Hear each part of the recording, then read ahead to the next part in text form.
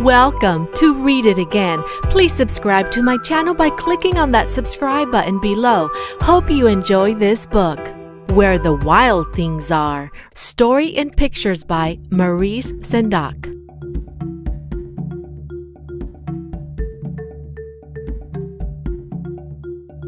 The night Max wore his wolf suit and made mischief of one kind and another,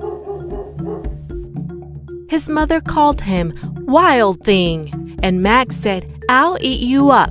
So he was sent to bed without eating anything. That very night, in Max's room, a forest grew and grew and grew until his ceiling hung with vines, and the walls became the world all around.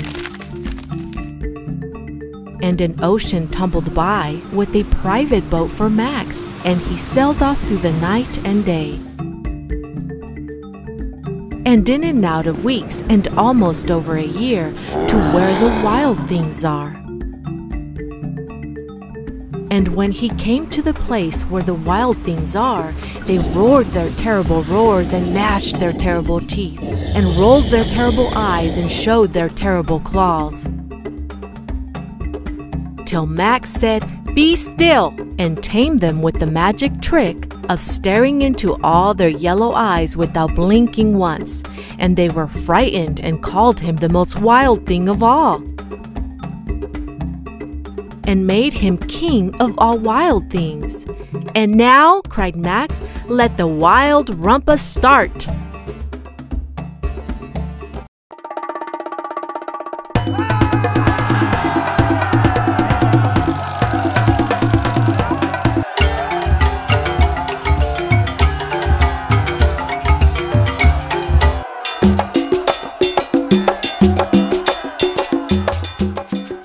"Now stop," Max said, and sent the wild things off to bed without their supper. And Max, the king of all wild things, was lonely and wanted to be where someone loved him best of all.